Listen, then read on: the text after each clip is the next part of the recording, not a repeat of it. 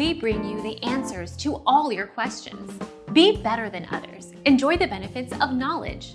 Accept the answers from us. If 16 gigabytes is enough, it is for most people, then I would stick with the two 8 gigabytes modules. In this case, order doesn't matter. You are correct. The 2666 MHz stick downclocked to 2400 MHz to match the other one.